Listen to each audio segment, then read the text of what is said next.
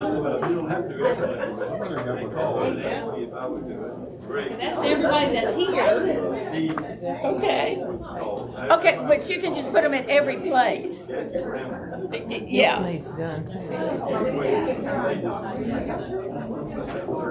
Okay. I really. You got enough for every seat in here, right? Okay. They got to give presents. You're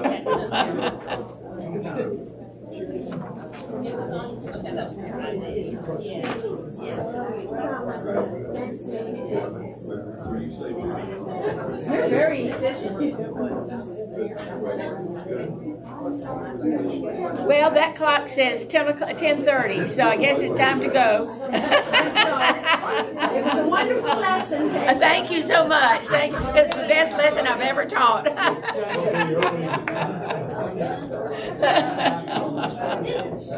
Oh, yes, yes, yes. The best lesson.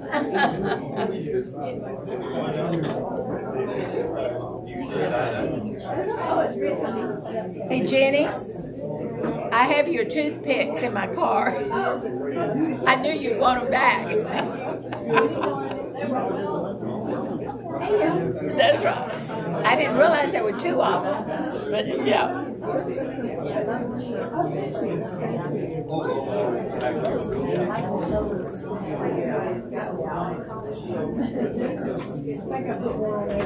Okay, thank you. Okay, thanks.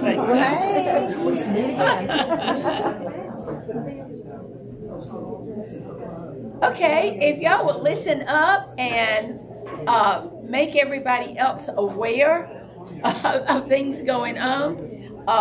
I sent out that email, and I put on it. I usually put a little exclamation point to say that it's important, and I try to do different colors to draw your attention to it. So, but if you'll sort of make an effort, please, to read your emails.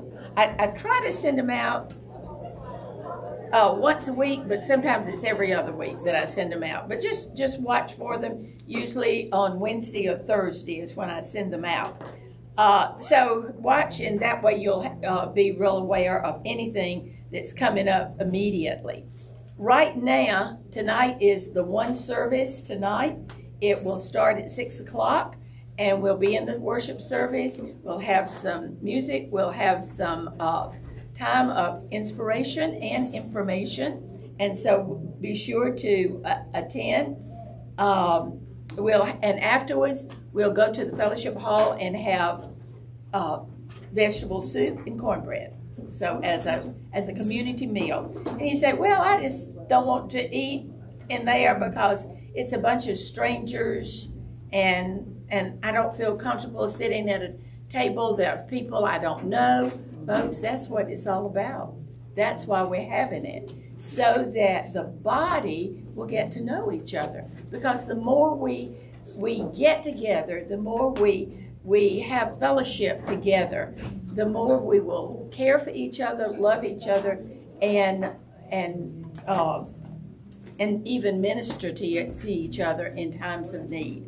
It is so important to fellowship together, to get to know each other. What, Barbara? I was just going to say, yesterday when I went to the ladies' luncheon, I made it a point to anybody that I didn't know their name, whether I was supposed to know it or not. No. I asked them, didn't I, Emily? You asked them what their name was? Yeah. That's right. I told them my name. That is beautiful. That's what the fellowship does, Barbara. And Barbara has always felt ill at ease not knowing people and not knowing names. And so that's exactly right. I've told you about the time I had to stand up in church and welcome people and turn around, and you know how that we welcome people and do that. And I said, oh, it's so good to see you. We just welcome you. And then I said, are you new here? And they said, no, we've been members for 20 years. And I thought, so embarrassed, but I didn't know them. And But so you have to get over your embarrassment and get to know people and put yourself in positions that you're not just coming to hear a sermon or hear great music or whatever and leave, never to participate again. You're coming. We are a fellowship. We are a fellowship, and we meet together, and it's important. So I hope you will come tonight, and I hope you will sign up for the mystery dinner. No, wait just a minute, not that. For the Thanksgiving meal. There's going to be a Thanksgiving meal church-wide on the 19th of November. It will be $8 for a big plate and $6 for a small plate. So, that's a Sunday, right? That's a Sunday. That will be Sunday afternoon, and it'll start about, anybody know, about 4:30 in the afternoon, I think, 4:15 in the afternoon. And you can come and eat and fellowship, then go over to the worship center, and there's going to be a concert. I don't know. It's the Sounds of Jericho with deep lyrics and a rich quartet sound. Okay, so they will be ministering, and we'll have that concert afterwards. Another time to fellowship with believers that make you stronger as a Christian as we fellowship together. Today is the last day to sign up for the Mystery Dinner Theater. Gobble, gobble, death and trouble. So that's going around, and I need for you to pay also today. So where is that envelope? Show me. It's right here. Okay, all right. Keep sending it around, because do we have 2 prayer lists going around? Yes. Okay, because I only have one of those. So once it gets up here, it needs to go back that way. And then there is a little sheet on the prayer list that says, if you're interested. If you're interested, it doesn't say you have to, but if you're interested in being a guide for the children's ministry, say once every 2, 3, 6 months, something like that, just if you're interested, write your name on there. And then I will get it to, I'll talk to Amy Rhodes about it, and we'll see how we can work that out and see if that's interested, if you're still interested. It doesn't mean that you're signing up for good. It's just if you're interested in, instead of coming to Sunday school once every 2 to 3 months, that you would go down to the children's ministry there in the fellowship hall and be a guide to lead children from one activity to another. And that's all it would entail. So sign up. Right below that is if you are interested in making Christmas cards for shut-ins here in our church. There are a lot of shut-ins in our church. If you're interested, as we would get together as a class, then you can sign up for that, and we'll tell you more about that. Let's see. All right, I think that's, there you see the yellow sheet. That is from Gina, the pastor, about the ministry that is going on at their ranch this next week, called Born Wild, Created to be Free. Okay, thank you. And so that will give you information about that. Anything else? Yeah, I want to just give a quick testimony. I got to share this. Okay, go for it. I was asked to speak to it was a Virginia State University prayer group, and I thought it was just a little small group. Mm-hmm. And they said, "Wait, can you just talk about your testimony?" And so this was November 2nd. Okay. I thought it was supposed to be on November 28th. Regardless of all that, I went ahead and called in. This was on a teleconference, I guess. Okay. And I didn't realize that it wasn't a video teleconference. It was just, I'm just holding my phone, giving talking to folks. Uh-huh. And I'm not used to, I can't do that at all. I need to see somebody's face or if I'm talking. Right. So I'm doing this, giving my testimony and then talking about what our purpose is and all that. And I'm just going through it. And I feel like I'm just messing everything. I'm talking here and talking. At the end of it, I hang up. They say, well, thank you very much. They said, stand by, we'll get back to you. So the program went off. They came back on. I said, I'm sorry, I wasn't really prepared. What are you talking about? This is one of the greatest, they said, this is one of the greatest testimonies we've heard. And we got people calling in from all over talking about how that affected them. And I'm just thinking, I screwed this thing. I didn't think I spoke at all well. So it's just do what God tells you to do, and He will make it work, whatever needs happen. And He'll get the glory from it. And He will get the glory. You just got to be obedient. Got to be obedient. Thank you so much.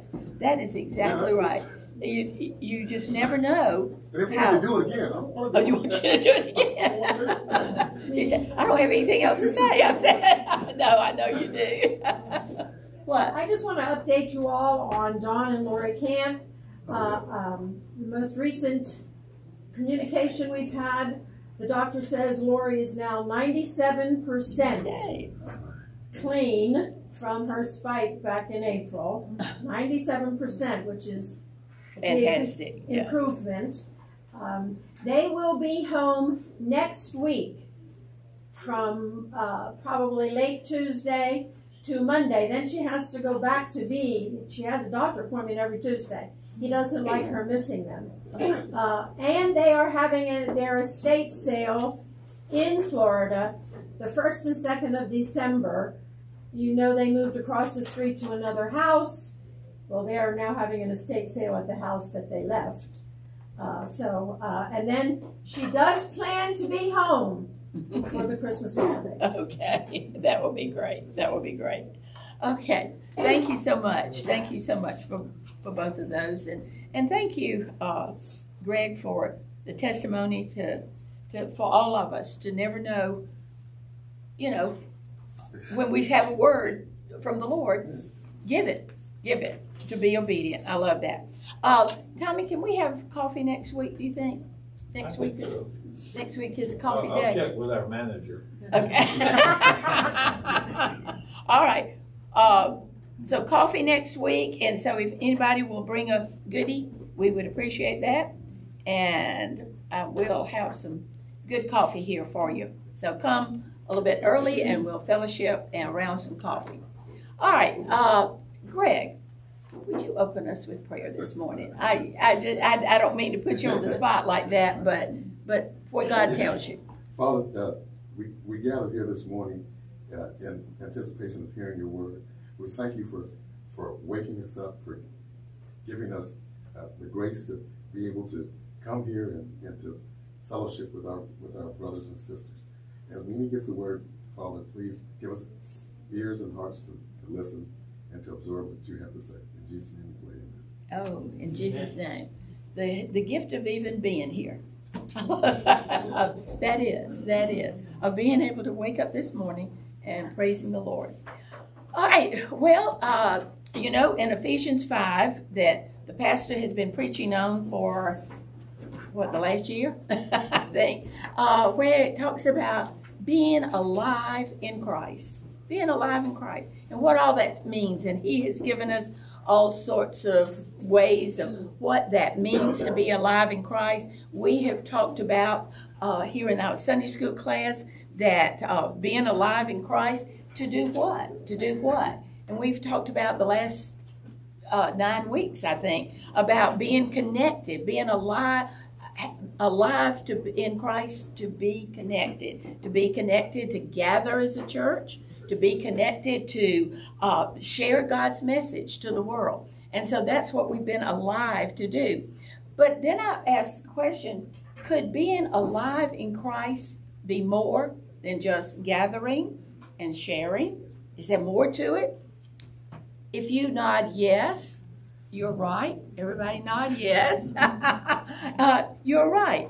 Today we're going to start just a quick little unit on being alive and gifted. Now, if you think you are gifted in your own way, that's not what this is going to be about. You'll hold on, and we'll be talking about what it means to be alive and gifted. And so this is going to be a short series about the Christian life, Now, Halloween is past, and oh, let me just tell you this, and Becky's not here. She had planned to be here. Last Sunday when she was here, I don't know if you realize, she got up at 3:30 in the morning to get to Sunday school. She got up at 3:30, left her house, her little apartment, walked up to Moreland Avenue, walked up, which is from her place was about 3/4 of a mile up there, caught a bus to get to the MARTA station, drove to the rode MARTA to 5 Points, changed lines, rode MARTA down as far as she could, got another bus in order to come down to Clayton County, got off the bus at the wrong stop, and she was just standing on the side of the road. Somebody from my church saw her. She doesn't know who it was, but somebody saw her and picked her up and brought her to church, and she was actually here about 8:30 in the morning. When she came in, I don't know if you remember, all she could say is, "I'm home, I'm home." It was a great thing. But we got a call Halloween night. We got a call Halloween night and said, "Mimi, I've had another fall." And she said, "I'm just so weak. I'm so weak, and I'm so hungry." And I said, "Where are you?" She was in her, well, Tommy and I picked up, well, we went over to Vermeil and Michael, and the four of us went to Becky's place with first aid equipment and food. We stopped and got food for her and everything. And went over there, fixed her food, and her eye was actually swollen shut. It was just, everything was just huge. She had been cut, had bled quite a bit. She wouldn't stop to let anybody at the MARTA station help her because she was afraid she'd miss her bus. And so she got on the bus, and people were giving her Kleenex and all to stop the bleeding and everything. So we got her situated and everything. She didn't go to work the next day. Would you believe the next day she went to work? On Thursday she went to work with a swollen eye. The people at work told her she shouldn't have been there, but she did all of that. So I'm surprised that she's not here today, because I've been talking to her every afternoon when she gets home from work to make sure she has she gets home okay. So we're still trying to get her moved down to this area. So be in sincere prayer for Becky, because she just needs a lot of help and in a lot of different ways. But she is determined. And I just have never seen a person love church and love a Sunday school class. She considers you, every one of you, she considers you her family. She doesn't. We try to get in touch with her niece, but her niece won't call us back. And Tommy has texted them, she called them. They're just sort of tired of her. And so she considers each one of you her family. And so I just want you to be in prayer for her, knowing how much she loves every one of you and considers you her brothers and sisters. So that's part of being part of the family. That's part of being the family that God has put together. And I just want you to know how important, whether you have spoken to her or ministered to her or given to her or whatever, how much she internalizes this and how much she appreciates it.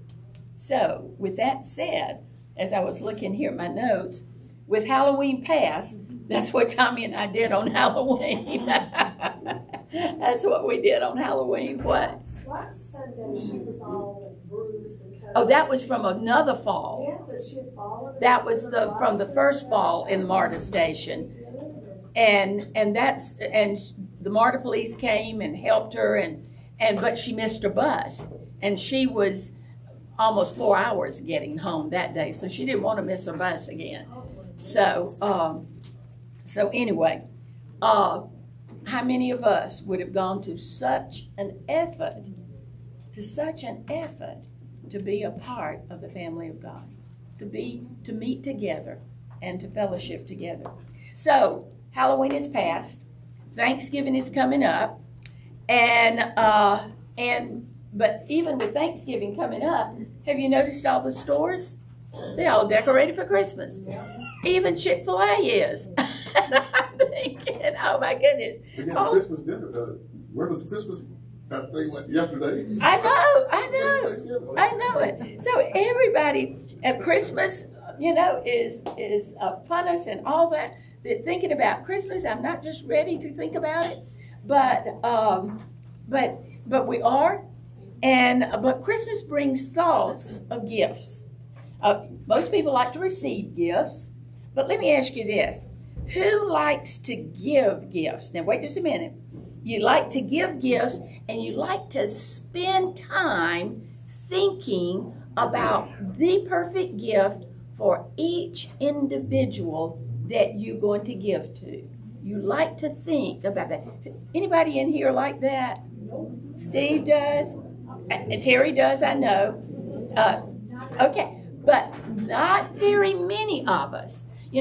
Gary Chapman in his 5 love languages says giving gifts and receiving gifts is a love language, that you are thinking so much about that other person, not of yourself, but of that other person. But you also like to receive a gift, not so much, it doesn't have to be a big fancy gift. It can be a card that was picked out special for you. It can be, just something little that was just special for you. So actually, giving and receiving gifts is a love language. Well, guess what? I have made a handout that shows a present, a gift. And so as we think about gifts, this is what I want you to do. In box number one, I'm going to give you about 30 seconds to, and this is what I want you to do. You know, of course, that God has given us many gifts. Has given us many gifts. Now this, I just don't want you to think about gifts. I want you to think about and write down in about 30 seconds all the gifts that you can think of that God has given us. Okay? Ready, set, go.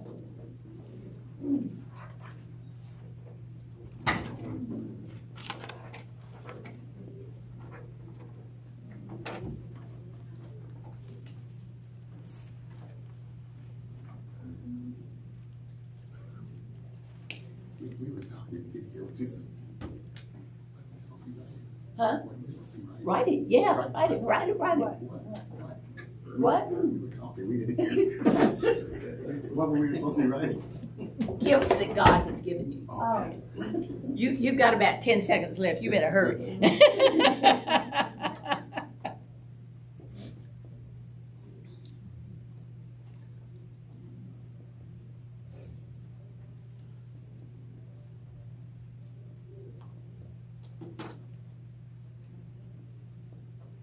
One,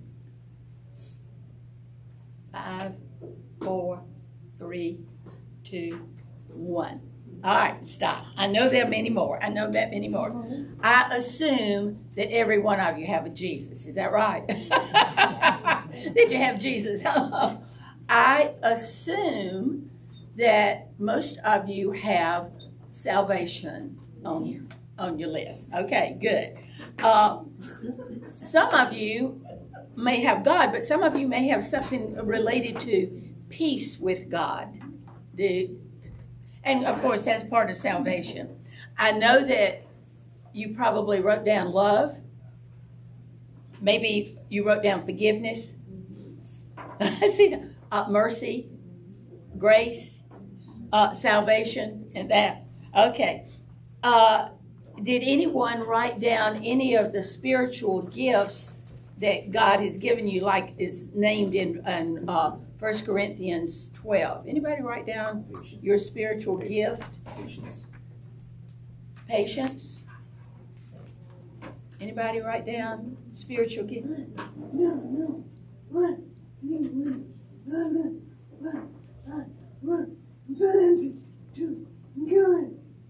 To encourage. Yes, and that is a spiritual gift. Encouragement is a spiritual gift as listed in the Bible. But we'll talk about that later. Okay. Well, listen. Did anyone write down the Holy Spirit? Raise your hand if you wrote down the Holy Spirit. All right. Well, guess what? We are all going to be talking about the gift that God has given us, the gift of the Holy Spirit. So, in your second box, I want you to write down Holy Spirit. Because for the next 3 weeks, we are not going to be talking about really individual spiritual gifts. We're really going to be talking about the gift of the Holy Spirit. The gift of the Holy Spirit. So, this side of the room, would you look up, all of you on this side of the room, look up John 16, 7 through 15. John 16, 7 through 15. And the other side of the room, on this side of the room, I want you to look up Romans 8, 26 through 27.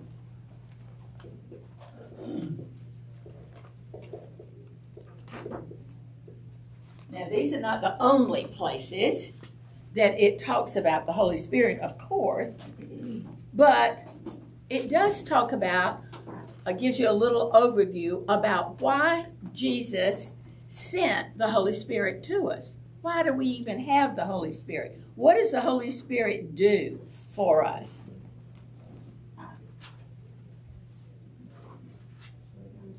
Okay, wait a minute. Okay, this side of the room in John 16, what are some things that the Holy Spirit does for you? He leads us. Okay, the other side of the room, what's something? What? Intercedes for us. Back to the first side. Convicts us. What? Convicts us. Back to this side. Searches our hearts. Searches our hearts. Back to this side. Empowers us.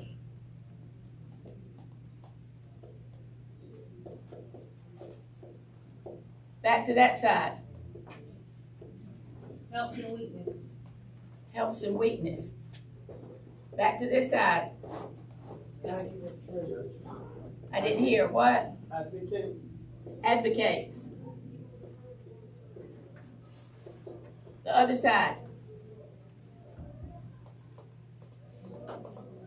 Anybody else? Counselor. Counselor. What does that mean? Someone that you can talk with that will give you advice, but listen to you and respond to what you're telling them. Wow, isn't that wonderful? The way you said that. That is right. That is right. Anybody else? He prays for us. He prays? Even prays? Well, we don't know how to pray. That's what it says, that he prays for us. We are in such throes that we can't even pray for ourselves. He prays for us. He also guides us to the truth. Guides to the truth.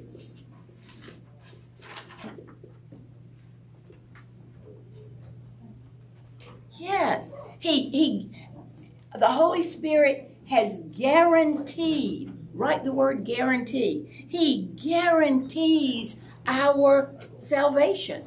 He literally guarantees our salvation. The Holy Spirit fills us, and we'll talk about that later, gifts us. Nobody said gifts. Where did all those gifts come from? That we, talk about in 1 Corinthians 12. They came from the Holy Spirit. The Holy Spirit gifts us. The Holy Spirit, goodness, I just going. He gives us. He unites us. that's what we're pretty much going to talk about today. The Holy Spirit. In fact, He sends us. He sends us. You know, when Paul was going on, was in Antioch, and at the church in Antioch, and they were praying, the Holy Spirit literally sent Paul and Barnabas out on that first mission trip. Told the church, and so to send them out. So the Holy Spirit, in fact, we recognize we cannot live the Christian life successfully without the power and the filling of the Holy Spirit. The gift we'll talk about today is, in fact, the Holy Spirit. So, write on your ribbon, Holy Spirit. And you can write it down.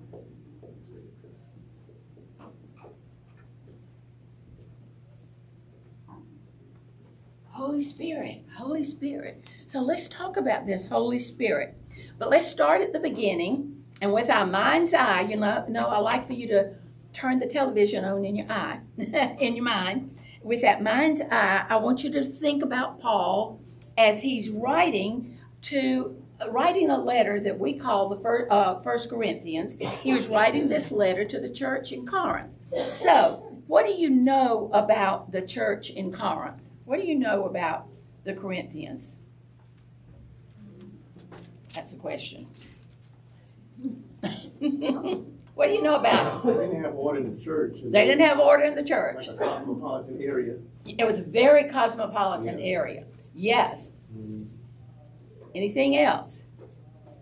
It was divisions. There were problems. a lot of divisions and problems in that church. Where was the Corinth church? I know it's in Corinth, but where is Corinth? It's in Greece. Where, Greece is sort of like so where in Greece? It's down at the bottom.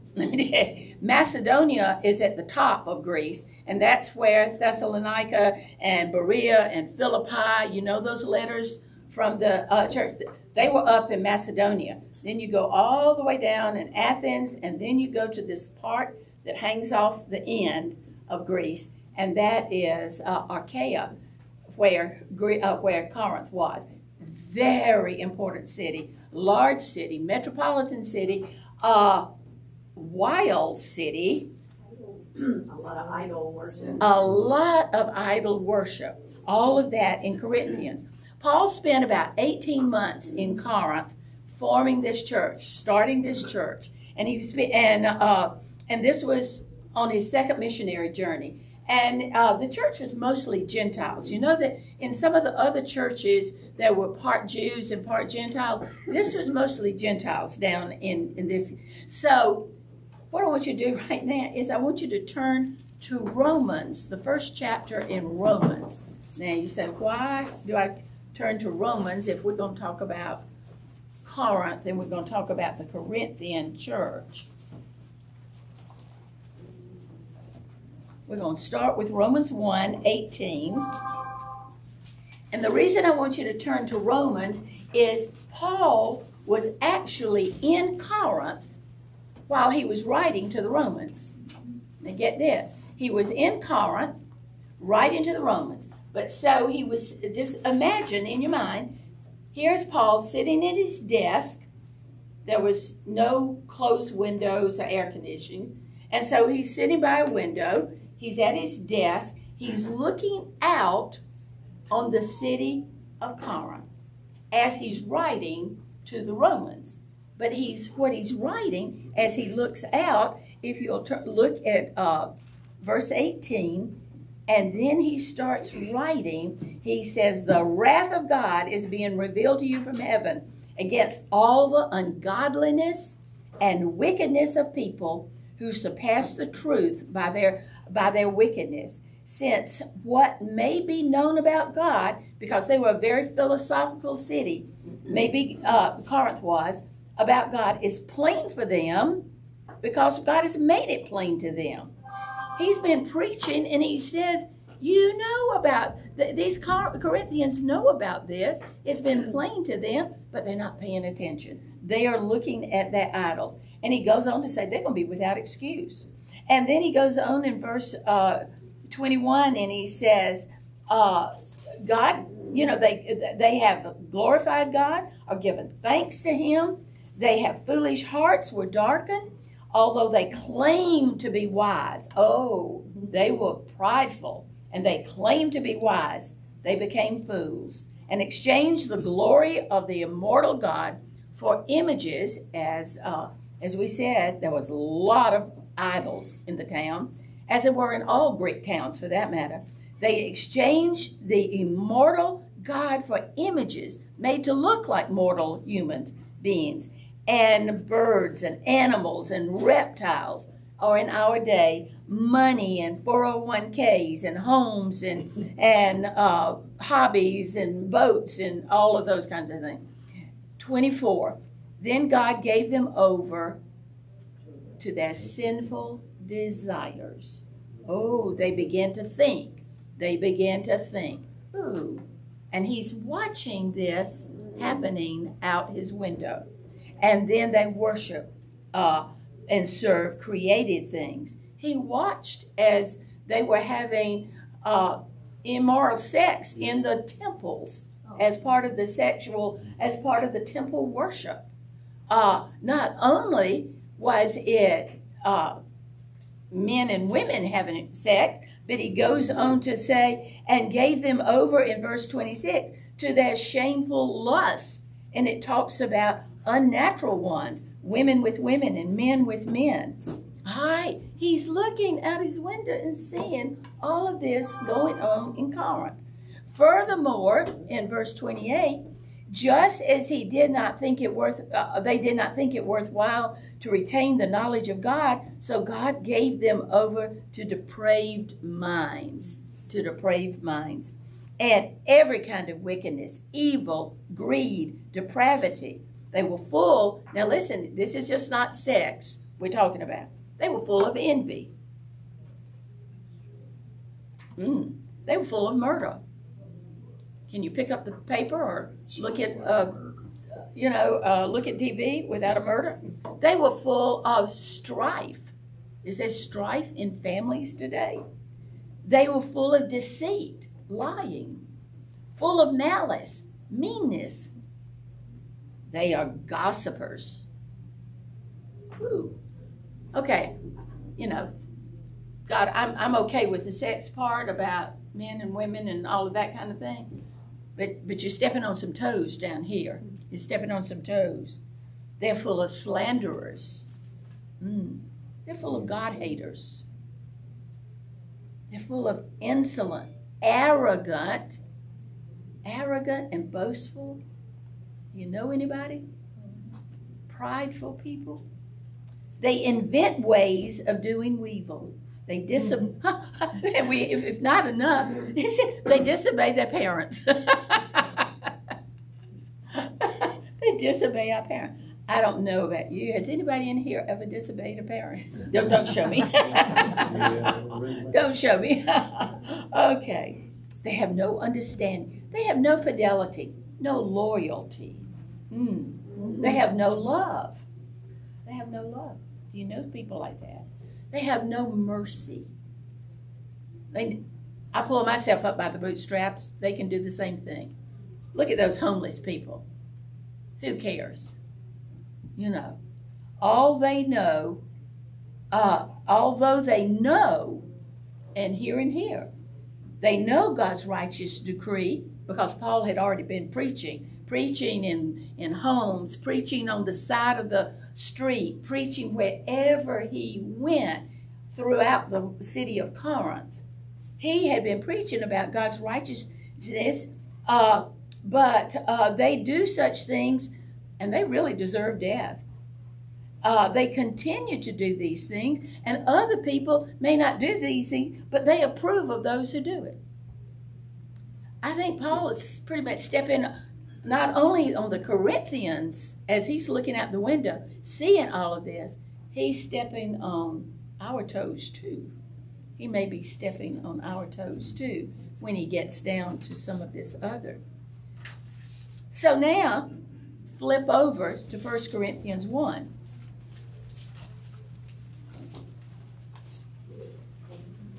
Flip over to 1 Corinthians 1.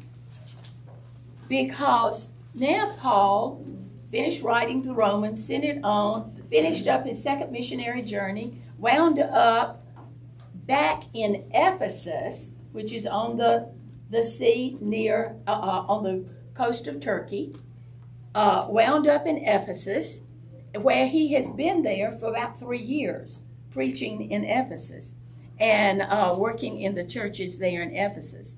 And so he's sitting there or preaching, and he receives reports back to him from Corinth about trouble in paradise. That is trouble in Corinth. There's major trouble of Corinth. That not only what he saw from his desk in Corinth, but has invaded the church that he loved so dearly, that he started, that he had such hopes for, that he started, and it has invaded in the very way that he was warning about. It was invaded with sexual immorality. It was invaded with jealousies. It was invaded with divisions. Look in 1 Corinthians 1:10. And as he is talking, he says, I appeal to you, brothers and sisters, in the name of our Lord Jesus Christ. Now, these were Christians, that all of you agree with one another in what you say, and that there be no divisions among you, but that you be perfectly united in mind and thought. My brothers and sisters, some from Chloe's household had informed me that there have been quarrels among you. What I mean is this. One of you says, I follow Paul. Another says, I follow Apollos, who was a very silver-tongued preacher at that time, and he preached Christ, and he was an evangelist that went around, and he was a great speaker. But another said, I follow Cephas. Who was Cephas? Remember? That was Peter. Because Peter was the first person to start the church there in Jerusalem. I follow Peter. Okay. Still another says, I follow Christ, very proudly.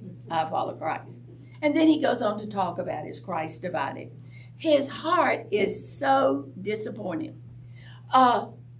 What's the difference in this church and the way Paul and the way Scott sometimes describes our church as we are a bunch of messed up people? We are a bunch of sinners.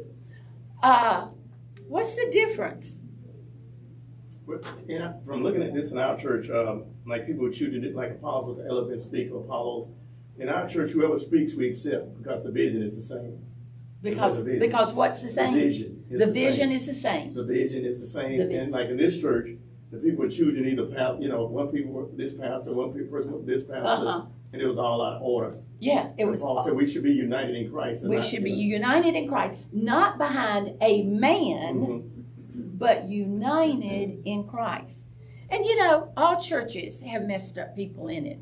But one of the things our church does that I think is so wonderful is that we have help. We have help for messed up people. Whether it's seekers who come into our church and we have a discovery class. Whether it's people who have addiction problems of any kind and we have a one-way.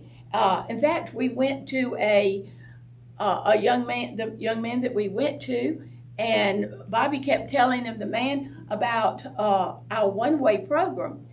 And I couldn't figure out, he had said he had problems when he was young, but he seemed to just have everything together. Well, he showed up at one way, Bobby. Did you know that? Yeah, Richie texted me on that. He did. He showed up at the one way. And so sometimes just to make sure that you are staying on the right track. We have all sorts of other things to envelop the community wherever they are. Or what? And I was thinking like Cosmopolitan there, they had different cultures. That's not a clash. But in our church, the difference is the different cultures that we have are united. Like say united in Christ. Because the different cultures they had, they caused division. And Paul had to tell them to bring it together, like speaking in tongues and what people should wear. When I look at our church, it's not significant to petty issues. We just kind of like say the body of Christ is united that way. Yes, that's united that way. And even the class that y'all teach on Wednesday night to help people grow in Christ and understand what it is they have committed to and what a difference it makes in their lives. We have the house for women coming out of addiction, the house for men coming out of addiction. We have all of that. What, Joe? So, when I read this section, right, in 1 Corinthians, I layer in the historical view of what's going on. Yeah. Okay. So when Paul is writing the church in Corinth, the term church is equal to all Christians in Corinth. It's not a group in a building, in a meeting. It's not a single organization. It's all Christians in Corinth, also church. So when you read, it says, each one of you is saying, I am of Paul, I am of Apollos, I am of Cephas, I am of Christ. A corollary today would be if Paul was writing to us in Jonesboro. He would say, some of you say, I am of First Baptist. Some, I am of the Methodist Church. I am of the Seventh Adventists. I am Christ. Okay? That's what I think he is trying to say is all of you are developing these denominations in the church in Corinth. But what you really need to be is what he talks about. You need to come together and all be of Christ, right? In unity. And for me, that's the power of that passage is one of the things that my soapbox is about is the fact, can't all us Christians denominations get along because we're all supposed to be about Christ, not about the Baptist way or the Methodist way or the Catholic way, right?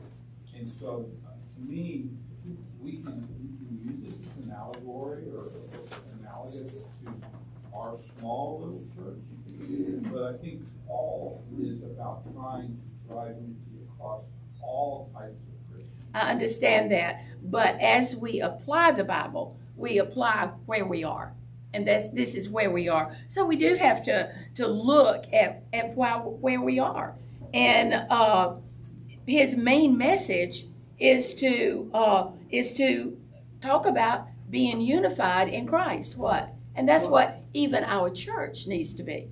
Yes, that's what I was going to say. Even in our church, there is division, there is controversy. We go to change something and people don't like it and they tell us about it.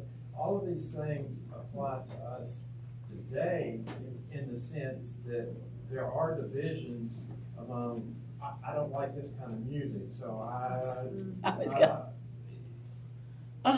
applies. Or this kind of pew or seat, or this kind, or this kind of timing. Why would that kind of thing? I mean, there are certainly divisions in Christians, choir robes. Certainly divisions in the greater Christian community. But let's narrow it down just to our community. So back to the basics. Okay, jump to chapter 12. Jump to chapter 12, and we're sort of running out of time here. But what I want you to see here, we're not going to concentrate on specific gifts. Look at what Paul says in verses 1 and 3. Now about the gifts of the Spirit. Now he's talking about how different people are gifted to do different things in the church. And that's true. But he says, brothers and sisters, I don't want you to be uninformed. You know that when you were pagans, somehow or another, you were influenced and led astray to mute idols. Therefore, I want you to know that no one who is speaking by the Spirit of God, if you are a Christian, you're not going to say, Jesus be cursed. You're not going to say that if you're a Christian.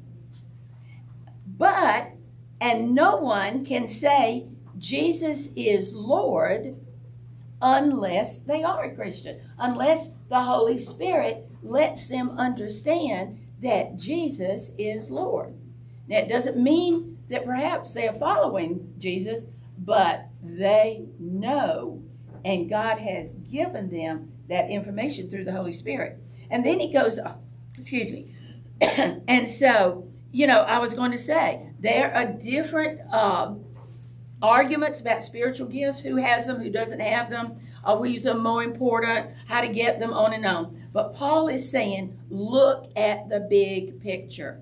Look at the big picture. There are disagreements with Christians today, even in our church, as Alan was saying. The music, what Sunday school lessons, doing these Sunday school lessons as a whole group. Oh, there were some teachers that really complained about it because they wanted to go with their study, and their study was in numbers. but anyway, so they had a real hard time being part of the church and agreeing. The placement of children, the children going over into the fellowship hall, there were people that had a major disagreement about that. But look in box 3. What unites? What unites us? And I'm just going to go fast and listen carefully at what unites us. In 4 through 6 and in 12, it says there are different kinds of gifts. We know that. But who? We have the same what? Spirit. The same, we all have the same Spirit. And that same Spirit distributes them. Paul is wanting to emphasize the 4 bonds, the 4 wonderful bonds that we have as Christians and how important they are. It goes down in verse 12 and he says, just as a body, though one, has many parts, but all its many parts form one body, so it is with Christ. For we were all baptized by one Spirit, so as to form one body. So we all have the same Spirit. When you were baptized, when you accepted the Lord Jesus as your Lord and Savior, the Holy Spirit came into you at that time. You didn't have to seek it. You didn't have to pray for it. When you accepted the Lord Jesus as your Savior and Lord, the Holy Spirit came into you at that time. Now, and it was a one-time deal. It was a one-time deal. Now, it doesn't mean that it, like in Ephesians 5:18, it talks about being filled with the Spirit. That's entirely different. That's entirely different. The Holy Spirit came into you when you became a Christian. However, we are constantly bombarded with temptations. And so we are asking the Holy Spirit to fill us each day to combat those temptations of what not to do and what to do that the Lord wants us to do and we are hesitant to do. We're hesitant to do. As Greg was saying, sometimes the Lord sort of speaks to us and we say, I just don't want to do that right now. Maybe later, Lord. Maybe later, Lord. But I just don't want to. We need to be filled with the Holy Spirit. One of the things I think that every morning when you get up, or even before you get up, to ask, Lord, fill me with the Holy Spirit today, so will I know your will for me as I go through this whole day. That might be a help. All right, so moving on in that verse, there are different kinds of service, which means ministries, different kinds of ministries, but it's the same what? Same what? Same, no, it's the same Lord. It's the same Lord. That all the ministries, but the same Lord shows you which ones to do and how to do them. It's the same Lord. Go ahead and look then. And then it says there in verse, is that verse 6? There are different kinds of workings, which means operations or and it says there are different kinds of working, but in all of them, in everyone, it's the same God at work. So we have the same Spirit, the same Lord, the same God, the same God. God is completely involved in all the gifts, in the giving, in the service, in the places, in the activities, all for His glory. Notice the Trinity here. The Father, Son, and Holy Spirit. They are 3 in 1. And then in verse 12, which I've already read, we have the same body, which is the church. The body of believers. The body of believers, you know.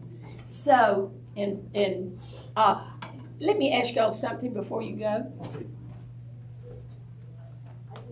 You did that? Thank you. Okay. Right in this last one, my gift. Right in that last one, my gift.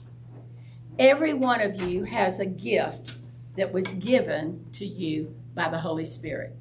Now, you may know your gift. There are something like 19 gifts that are written, but that's not all inclusive.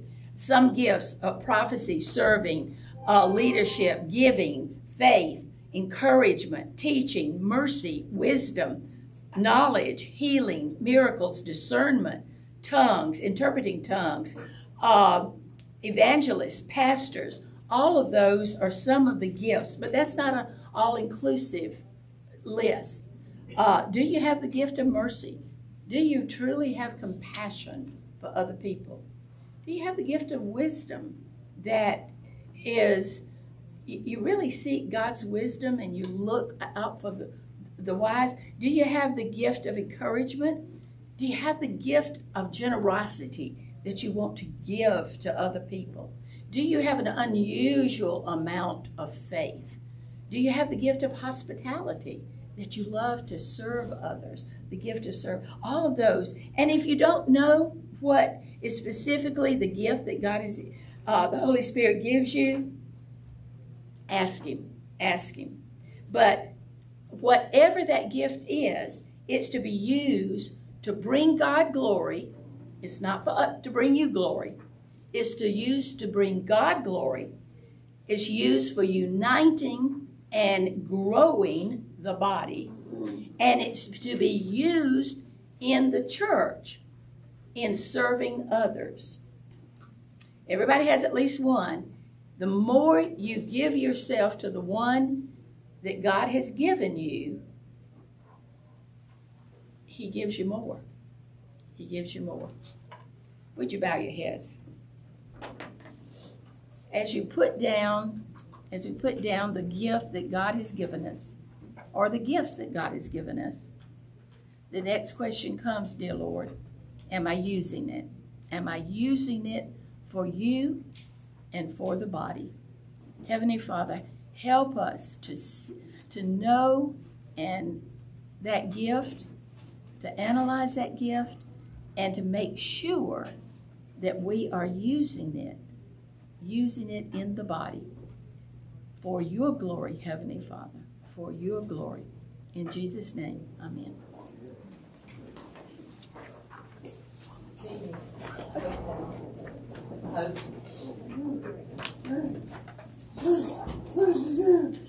Perseverance.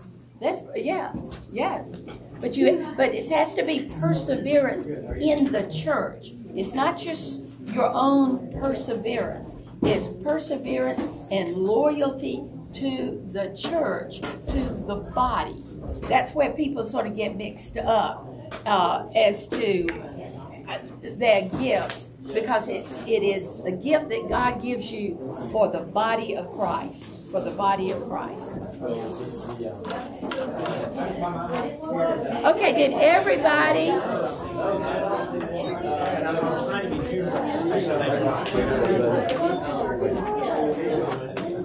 Where are those? Hey.